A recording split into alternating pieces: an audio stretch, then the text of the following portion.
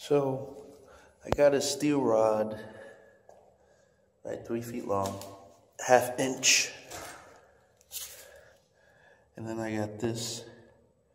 This is a sprocket that I could put the rod through. The only problem is the rod is threaded, so it's not like attaching as it should. So I made this put like 2 holes, one on each side, so that the 1, 2 screws can bite on it and this doesn't wiggle. I'm a bit upset because I have this, which is almost the same thing as this. I think I paid $15 for this, $50 for this, so 1550.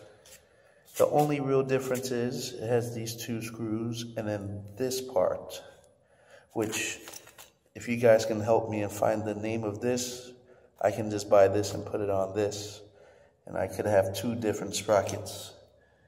That'd be greatly appreciated. So stay tuned. Still a lot of work to do. I'm trying to make the pedal car very narrow.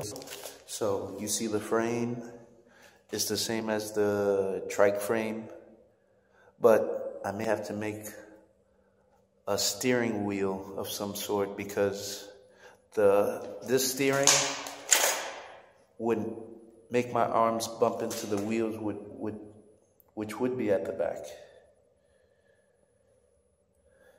Yeah, stay tuned.